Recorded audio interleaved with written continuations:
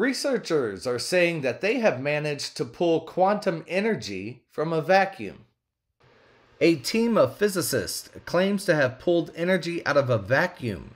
Quanta reports a trick that required them to teleport it from a different location using quantum tech.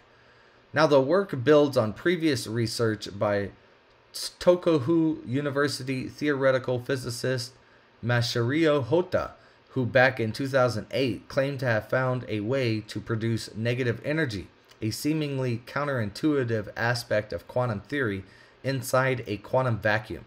In simple terms, instead of extracting something from nothing, the energy was, quote, borrowed from somewhere else, taking advantage of the idea of quantum entanglement, the fact that two subatomic particles can change their state in line with the other, even when they two are separated by a distance.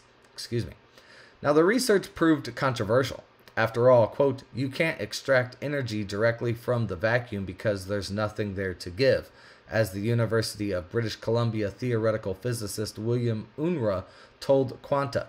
But now, over a decade later, Hotta's former students are picking up where the theoretical physicists left off, working on new ways to extract energy from a vacuum, effectively creating negative energy, or at least that's the implication.